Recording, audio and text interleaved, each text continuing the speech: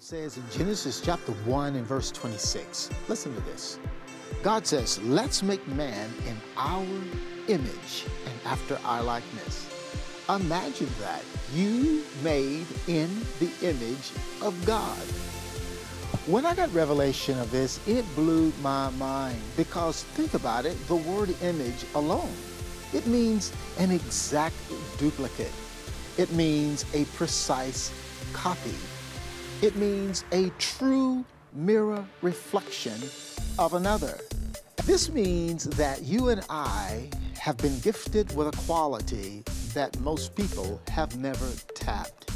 We literally have the divine nature of God within us, especially once you're born again, born anew. Now you're operating with a divine quality. We're excited to introduce 3 new ways you can give to our church. The first is text giving. You can give now, at home, or whenever you want simply by texting the word GIVE to our church's giving number. Once you receive your text reply, follow the prompts in your one-time registration to complete your gift. The second way is online giving. You can do this by going to our church's giving page and following the prompts to give. Log in by using your mobile phone number and secure PIN or your email and password. Once you've accessed your giving account, you can give a one-time gift or set up a recurring gift scheduled to go out on the date you choose. If you'd like to give to a specific area of our ministry, make sure to designate your gift using the Fund drop-down menu. The third way is giving through our app. Simply open our app and access the Give tab to complete your gift. If you don't have our app downloaded yet, just head over to the App Store and type in Church by Ministry One. Download the app and then search our church's name. If you have any questions about any of these ways to give to our church, feel free to ask one of our staff members for assistance. Thank you for your continued generosity to our church. Hello, this is Dr. Norman Thomas. Welcome to Power Talk today. We have a great word lined up for you. We're talking about kingdom first. That's so important in such a polarized world in which we're living in today. You and I have to stay on track with our thinking and our mindset and make sure we're seeking the kingdom first. First and foremost. You're going to enjoy this teaching. It's a very strong word. Prepare your heart to receive it, and I'll be back at the end. See you then. Hostility. Let's begin by quoting Jesus. He said in Matthew chapter 6 and verse 33, "But seek first the kingdom of God and his righteousness, and all these things will be added unto you." Now, I have it on my notes in the Amplified Bible Translation. And by the way, these notes are available to you on our website. And that information will go up on the screen. If you'll just simply go to NLC, that's for New Life Church, nlcinternational.org, and click on Media. And if you go all the way down to the bottom of that screen, in the Media page, you'll find study notes. And those notes are there right now, available for you to download to your device or even to print if you're in a position to print them out. Meditate what I'm teaching you. Go over these scriptures because I'm going to stick close to the Bible over the next 3 to 4 weeks as we talk about the kingdom of God first. Now, first, in contrast to a whole lot of ideology that is out there, you know, where nationalism and first country first and all this is concerned, we're going to the Bible, and we're going to show you how to be patriotic while being kingdom. That's what we need. We need to be kingdom, and we need to be kingdom first. Now, in the Amplified translation of the Bible, it reads this way: "But seek, aim at, strive after, first of all, his kingdom and his righteousness." Now, when we talk about the kingdom of God, sometimes that is a mystery to some people because they're not necessarily taught on the kingdom of God. They hear teaching about being a Christian. They hear teaching about going to heaven or not going to hell or whatever. But it's not prevalent that people are being taught the dynamics of the kingdom of God. We see it in the scriptures, and we sort of read over it, and we just kind of conclude that it means heaven, or it just means it's synonymous with the term Christianity. But it's not. And we're going to dig into this so that we can understand better how we're supposed to operate and navigate and function and respond in today's world as believers in Christ Jesus. So in the Amplified Classic Translation, which, by the way, is out of print, I don't know why. But anyway, in the Amplified Bible Classic Translation, it reads this way: seek, aim at, strive after, first of all, the kingdom. What is the kingdom? His way of doing and his way of being right. Now, in my notes, I have emboldened those phrases, that phrase, those words, because I want those words to remain seated in your consciousness as we walk through today's teaching. God's way of doing and God's way of being right, opposed to what? Your way of doing, or my way of doing, and our way of being right. You see, let's just take, for example, right now. Let's take one issue, any issue. I don't even have to name it. We just say we're going to take one issue. And I may have a way of being right about that issue. And you may have a way of being right about that issue. And guess what? They don't match. They don't coincide. You think one way about it, and I think another way about it. But as believers, we have to put our way of being right aside and agree on God's way of being right. And I know sometimes when we even go that way, there's different interpretations of what God is saying here and there. Well, I hope during these teachings that is so clear that no interpretation is needed. We're just going to stay very simply, we're going to keep it very simple and stick right with the words of Jesus. And so very little translation will be needed at all, if any. And we will know, at the conclusion of this teaching and at the conclusion of this series, how important it is for you and I to stay on focus and stay on target based on Jesus' teachings, which is the gospel of the kingdom. And you can find that all through the Gospels as Jesus taught.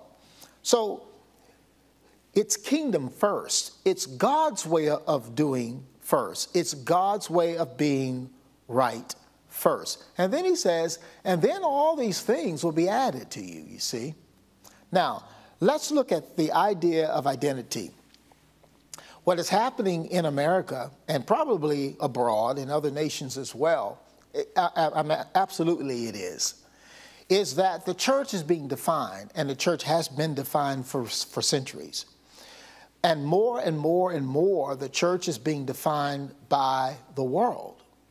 The world is making the determination of who and what the church is. And unfortunately, the church, the body of Christ, is buying into it, is receiving their definition of who we are. That is not supposed to be. Now, we have our own defining of who we are, and it's found in the scriptures. And this is where we need to go to discover who we are, how we think, what we believe, how we navigate, how we respond to people, how we respond to one another, how we move forward in life, and how we advance the kingdom while doing so. And that is found right here in the scriptures.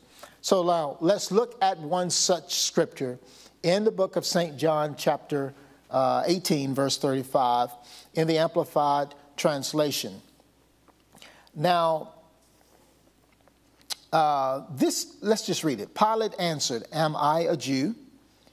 Your own people and nation and their chief priests have delivered you to me. What have you done?" Jesus answered, "My kingdom, my kingship, my royal power belongs not in this world. If my kingdom were of this world, my followers would have been fighting to keep me from being handed over to the Jews. But as it is, my kingdom is not from here, this world. It has no such origin and no such source.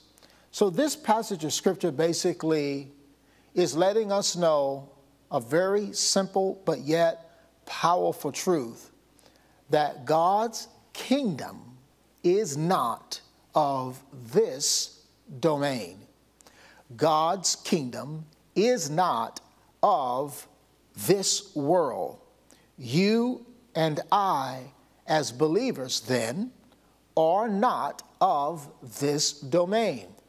We are not of this world.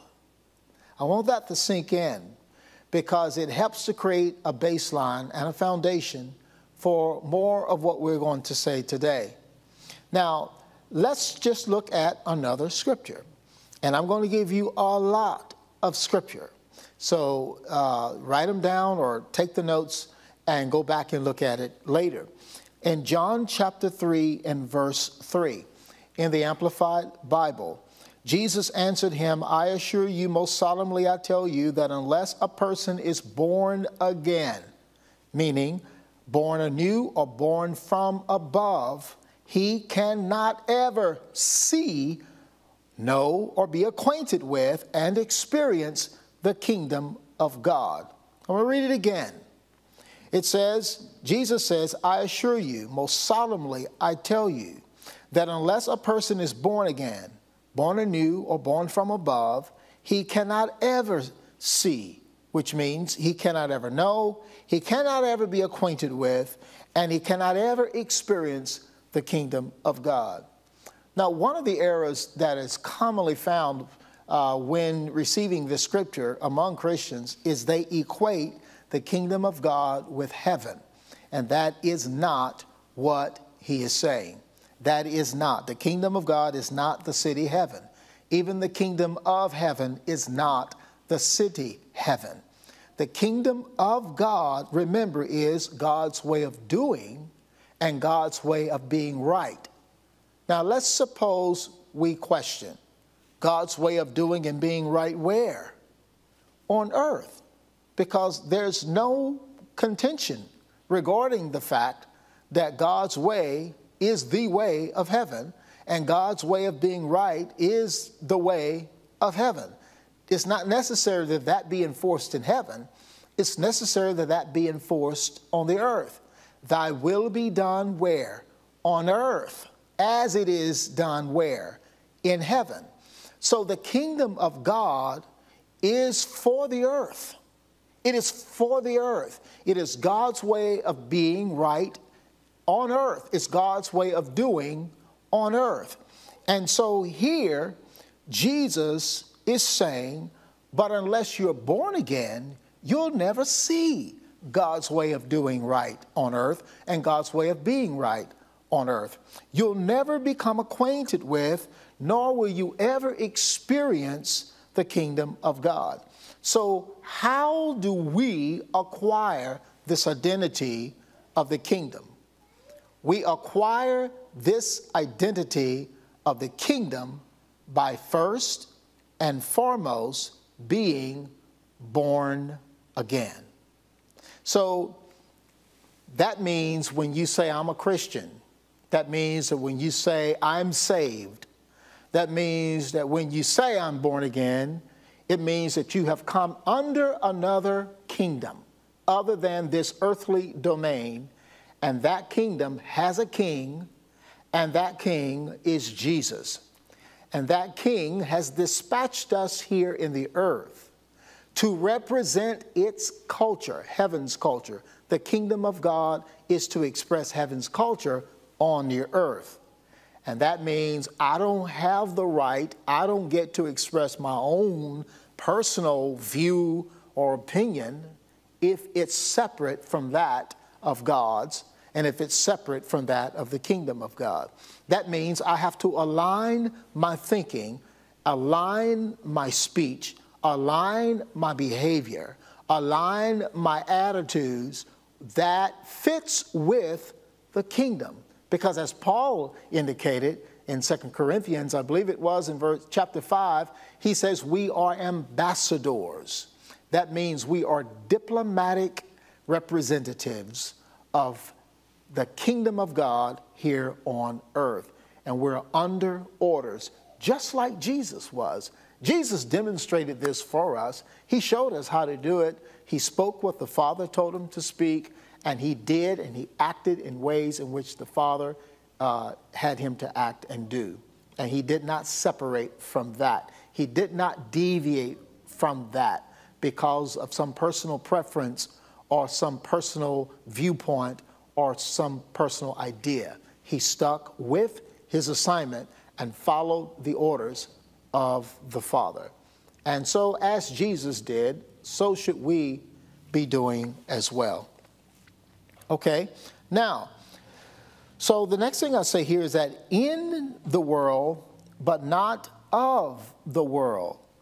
In the world, but not of the world. I want you to say, I am in the world,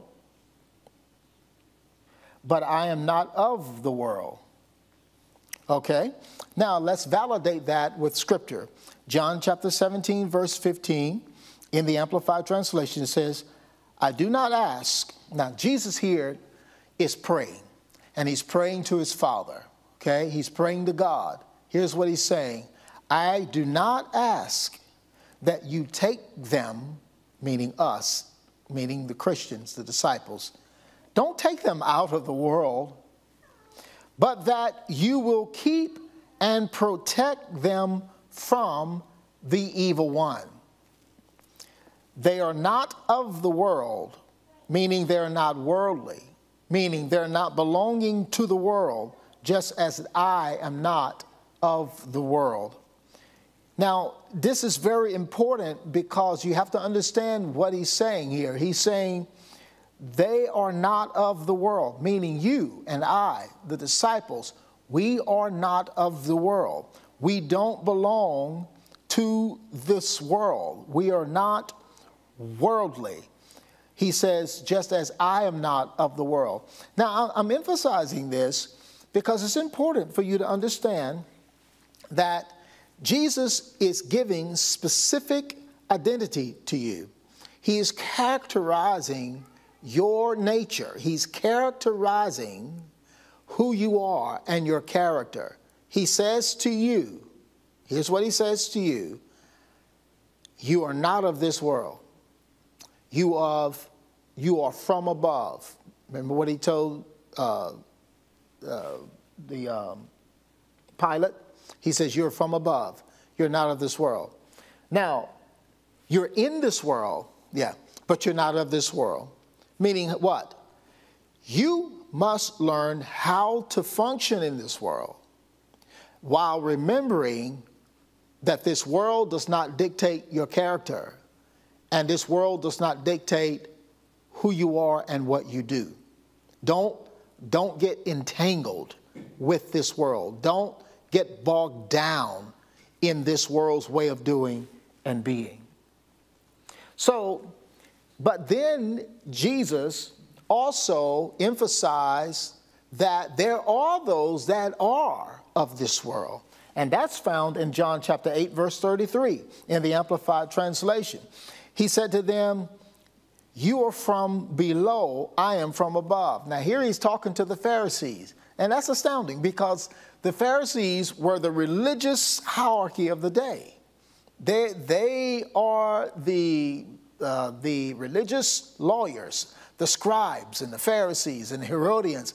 And these are the ones that, quote unquote, represented God before Jesus' arrival in their effort to promote and advance the Mosaic law. But here Jesus is telling them, the Pharisees, you are from below. I am from above. You are of this world, of this earthly order, and I am not of this world. Now, there is the distinction. Jesus says there are those that are of this world. There are those that are of this earthly order. But then there are those that are not of this world and that are not of this earthly order. And that's where you and I, as believers in Christ, we fall into the category not of this world. That's important. And I know I'm emphasizing it, but it's important. It's highly important, because if you don't see that, then you will easily entangle yourself with this world's way of doing things and this world's way of being. Unfortunately, this is what has happened to a degree, even among Christians in today's world. We have entangled ourselves with politics, and that is from below, without emphasizing the importance of our character and our nature as kingdom citizens.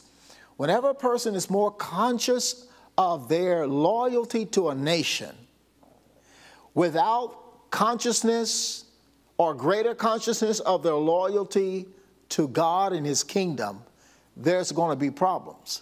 There's going to be problems, and there is problems in that particular nation.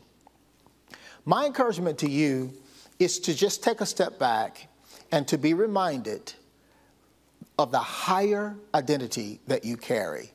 Now, I'm not saying detach from this world. No, I'm not saying that we don't have a role to play in this world. We do, and we're going to get to that. But before we get to that, you must be reminded, as a Christian, your first and foremost loyalty belongs to God and his word.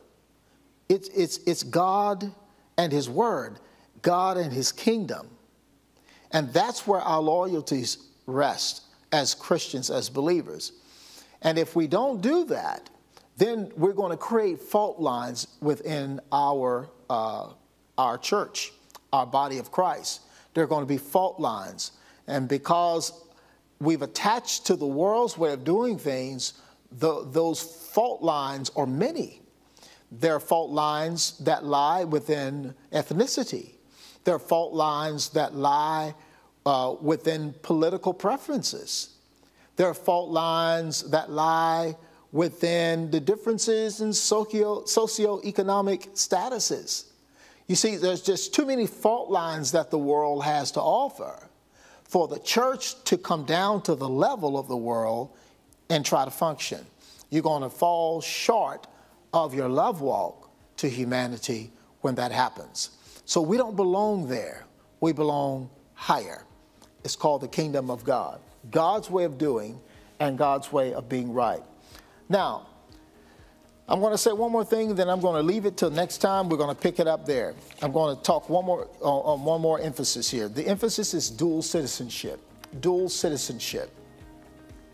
Now, the reason you and I as Christians have dual citizenship is because we have earthly citizenship and then we have kingdom citizenship. But I'm trying to get you to understand that your kingdom citizenship is first and foremost. I just want you to know that your life has potential to be so blessed when you put God's agenda first. Not your political philosophy, not your religious ideology, but God's agenda first. And God's agenda first is kingdom first. God is a kingdom God. Jesus taught it throughout his lifetime here on the earth. That's exactly what he came to preach. He didn't come to preach religion. He came to preach the kingdom of God. And I know that as you and I pursue the kingdom of God, our lives will be tremendously blessed. Well, we're going to pick up right here next time. But until then, this is Dr. Norman Thomas saying, keep walking by faith. The Bible says in Genesis chapter 1 and verse 26, listen to this. God says, let's make man in our image and after our likeness. Imagine that, you made in the image of God. When I got revelation of this, it blew my mind, because think about it, the word image alone, it means an exact duplicate. It means a precise copy. It means a true mirror reflection of another. This means that you and I have been gifted with a quality that most people have never tapped. We literally have the divine nature of God within us, especially once you're born again, born anew. Now you're operating with a divine quality. We're excited to introduce 3 new ways you can give to our church. The first is text giving. You can give now, at home, or whenever you want simply by texting the word GIVE to our church's giving number. Once you receive your text reply, follow the prompts in your one-time registration to complete your gift. The second way is online giving. You can do this by going to our church's giving page and following the prompts to give. Log in by using your mobile phone number and secure PIN or your email and password. Once you've accessed your giving account, you can give a one-time gift or set up a recurring gift scheduled to go out on the date you choose. If you'd like to give to a specific area of our ministry, make sure to designate your gift using the Fund drop-down menu. The third way is giving through our app.